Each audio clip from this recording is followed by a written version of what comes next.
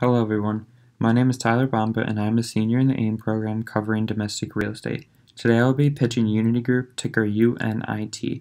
Before getting into my presentation, I wanted to talk a little bit about my screening process. I knew I wanted to focus on either a data center or a cell tower REIT, since these companies would be less impacted by COVID-19 compared to other REITs. When examining the data center and cell towers, I found Uniti because they used to have a small cell tower business. The companies had some issues with their largest customer, Windstream Holdings, but these have since been resolved. Uniti Group was spun out of Windstream Holdings in 2015 in order to create a tax-free entity. It is the only REIT that is focused on owning and building out fiber networks. Uniti operates through 4 business segments: leasing, fiber infrastructure, towers, and consumer CLEC. The leasing segment includes all rent payments for fiber optic cables associated with Windstream. The fiber infrastructure segment includes all rent revenue from fiber construction as well as lit service sales. Lit fiber is already in use but still has some additional capacity that can be utilized. The tower business acquires and constructs cell towers. Finally, the consumer CLEC business provides local telephone and internet service in the eastern and central U.S. Uniti is headquartered in Little Rock, Arkansas. Now moving on to my recommendation. Since the spin-off in 2015, Uniti has been working to diversify their revenues away from Windstream. Uniti has been able to reduce their revenue exposure from 96% in 2015 down to only 65% today by building out additional fiber networks and acquiring other fiber assets. Uniti owns a mix of dark and lit fiber. Dark fiber is pre-existing underground fiber that is not currently being used and requires the customer to spend additional capital on the equipment they require. Lit fiber cables, as I previously mentioned, are already in use and have additional capacity that can be leased out to other customers. In February 2019, Windstream filed for bankruptcy. Investors were uncertain whether a majority of Uniti's rent revenues would be paid, so the stock dipped. After striking a deal with Uniti, Windstream is expected to come out of bankruptcy within the next month. With this uncertainty disappearing, the stock should go back to trading on its fundamentals, something it has not done the past year. I'm recommending that Uniti Group be added to the AIM Small Cap Equity Fund with a price target of $14.39, representing a 59% upside. Uniti pays a dividend yielding 6.6%. My first driver is an increase in the fiber optic network demand. With the stay-at-home trend still in place, there is a continued need for internet bandwidth. The need for schools to accommodate distance learning will likely further the need for that bandwidth. These trends will be heightened in smaller rural cities, which is where the majority of Uniti's assets are located. In addition, the U.S. is experiencing a shift away from densely populated Tier 1 cities. All of these trends directly increase the demand for Uniti's fiber assets. The second driver is Windstream's bankruptcy emergence. On February 25, 2019, Windstream filed for Chapter 11 bankruptcy. After some negotiations, Windstream is expected to come out of bankruptcy soon.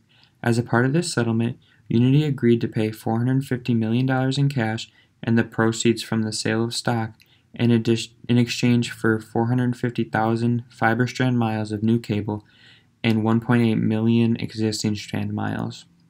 Uniti is able to lease out the 1.8 million strand miles to other customers. In addition, Uniti agreed to a capital growth improvement program as a part of the settlement. Uniti will build networks that will be leased to Windstream at an 8% yield.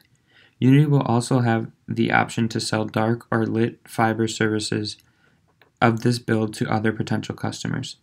Finally, there will be a greater dividend policy certainty. Uniti is currently paying the minimum dividend required to be considered a REIT, as required by its debt covenants. These covenants are lifted once Uniti reaches 5.7 times net leverage. With the emergence of Windstream out of bankruptcy, the ability to reduce leverage is heightened. It is likely that Uniti increases their dividend in the future back to historical levels. In order to reach an intrinsic value for unit, I created a 5-year DCF. Using a terminal growth rate of 1.5% and a WACC of 8.93%, an intrinsic value of $16.21 was reached. In addition, a price to FFO multiple was calculated. with a weighted peer average of 14.87 times, a relative value of $16.17 was reached. Finally, an EV to assets multiple was calculated. Using 2020 expected real estate assets of $3.1 billion and utilizing a weighted peer average of 1.97 times, a relative value of $4.17 was calculated.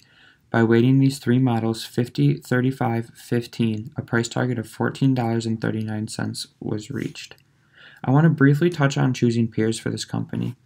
Since Uniti is the only REIT focused on owning and leasing out fiber optic cables, it was very challenging to find peers.